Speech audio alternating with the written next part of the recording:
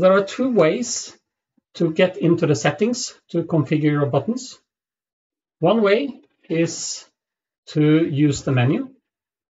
Go into the menu, you select App Settings, and you scroll down till you find Servo.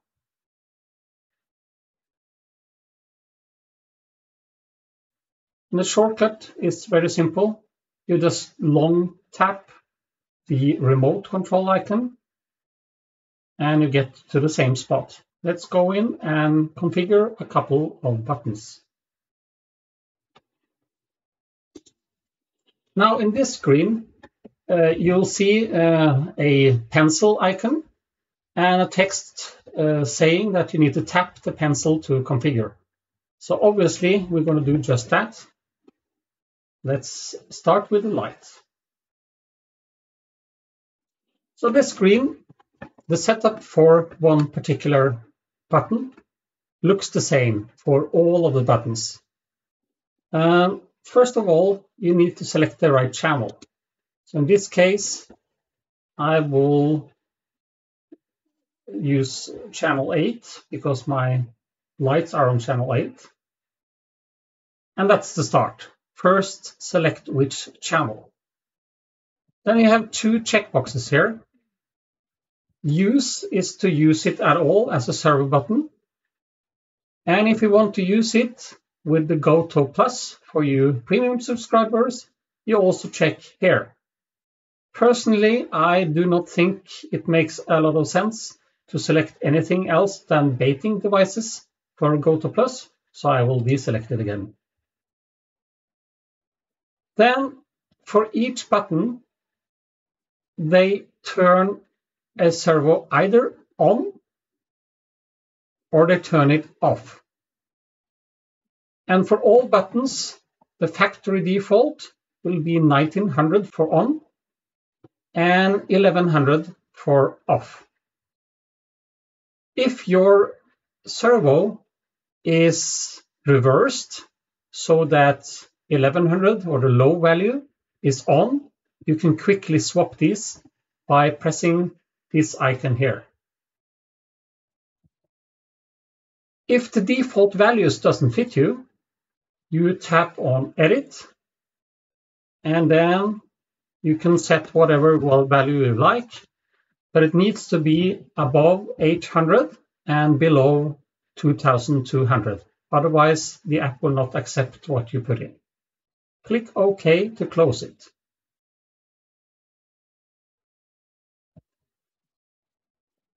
As for other functions, if you want to use the servo as a dimmer, and for my lights, I want to do just that, then I just select it to be a dimming device.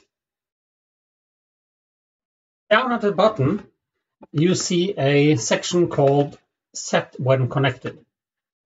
And usually you don't have to think about it, but it can be useful. And for this particular servo, which is a light that is dimming, meaning that I have a light driver, which is an electronic speed controller. This speed controller needs to be initialized. And if I do nothing here on the PWM value, then it will not initialize and will not work properly. So for an electronic speed controller, quite usual is to put it in the off position, and then it will initialize, and then I can use the light. Finally, just click OK to save the value. And then we have configured our first button. And as you see here, there are quite some information retrieved from the setup. So you get an overview here on what values are set. Now in this video, we will configure two more servos. I will make one of them a latching or a permanent switch. And then I will make the second a momentary switch and define how long it should be turned on before it turns itself off again. So let's get going. First, we take a bait tray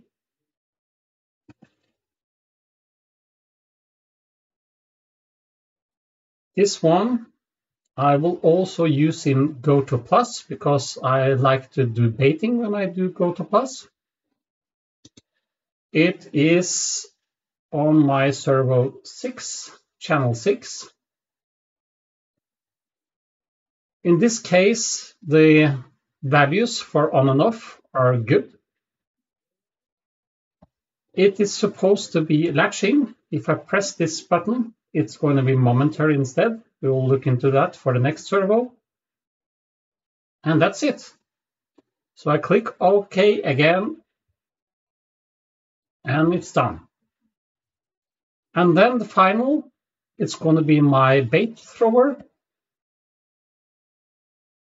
This is on channel 5. I will use it and also use it while baiting in Go to Plus. This particular servo is reversed. The bait thrower has a big engine on top, and it will typically empty my bait in a matter of a few seconds. And I don't want it to keep on running, and I also don't want to remember to turn it off again. So that's why I will make it momentary. And then I press here to change it from latching to momentary. And then I only need to figure out approximately how long should it run. And I think just to be safe, I'm going to select 3 seconds. And since this is a motor driven by an electronic speed controller, I need to initialize it. So I'm going to start with it in off. And then I click OK. OK, I configured 3 servos. The first one is a dimmer. It has an electronic speed controller driving it.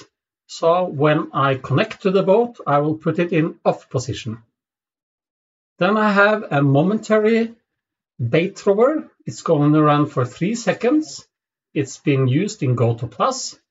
And since it's an electronic speed controller, I'm going to put it in an off position while I connect. And then finally, I have my bait tray. It's also used in Go to Plus. And I can quickly see here that I have what channels I have selected and the PWM values for on and for off. And I think this is fine, but I'm not fond of the order. I personally think I will put the bait tray as the first icon. So let's just tap it and drag it on the top. And then I will have the bait thrower and then light as the third option. And then we're done, so we just need to click back a few times. Back, and here we are. So if I touch the icon now for the remote, I can see my servo buttons. They appear in the order I selected, but as you see, the icon is red, meaning that they will not work since I'm not connected to a boat. And if I try to tap one of them, I will also get an error message or an info message saying I need to connect first. So let's do that. And since I already set it up, I will just tap auto connect, and then everything will care for itself. Connected. Vehicle home updated. Waypoints received. So I have set up 3 buttons. The first one is the bait tray. I selected that as a latching or permanent switch, meaning if I push it, it will go on and stay on. And please make note, since it changes color, it's not because I pushed it, but it's because I got a feedback from autopilot that this function is now turned on. And that's why it turns green. So this is a confirmation that the boat accepted your command. And it will stay on until I touch it again. So to turn it off, I need to push it once more. The second button, that's my momentary switch. we defined it to run for 3 seconds. So if I push it on, like now, it will turn itself automatically off again in 3 seconds, like it did now. And the third button, that's a dimmer. So if I push the button, it doesn't turn on at once. Instead, it starts a slider where you can drag to determine how much light should be on. Touch anywhere else on the app and the slider will go away. If you need to turn it off again, press once more and drag the slider to the off position and you're good. Now servo buttons, that's available for all users, while the Go to Plus, who also utilize the servo buttons, that's only available for premium users.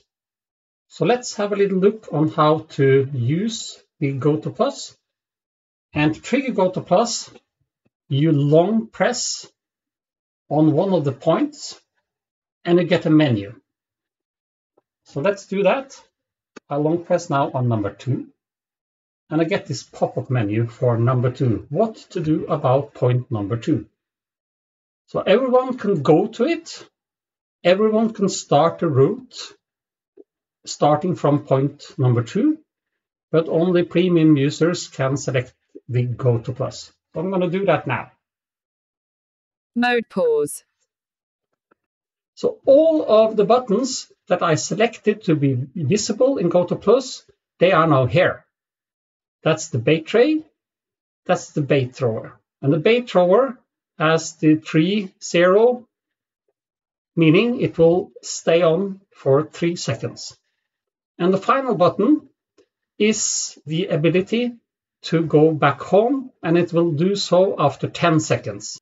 If you want to, you may decide that this time I am going to use the bait thrower first. And then just tap on it and drag it on the top, and it will run as the first servo. If you don't want one particular servo to run, you can just tap it and drag it to the side. And it will be gone. If that was a mistake, simply cancel and start to Go to Plus once more. Reorder as desired, and you're good to go. If you don't want the boat to return back home afterward, just slide that away as well. And when you're done, just click the checkbox and it starts. Driving to target. It was a bad thing to select the target where my boat arrived at target.